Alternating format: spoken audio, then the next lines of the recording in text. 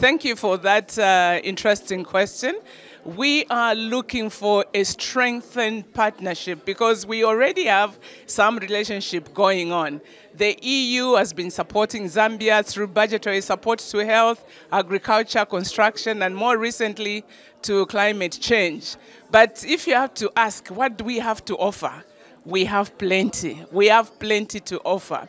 Zambia is endowed with rich minerals.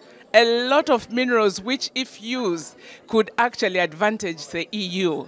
We have a youthful population, so when we're looking at the labor force, you are already having something coming from Africa. We are endowed with land, a lot of water, a good climate. We can feed the nation. So there's quite a lot that we can offer as a country, and we expect the EU to come in and offer solutions to opportunities to empower the livelihoods of the Zambians that are there and for a better generation, future generation.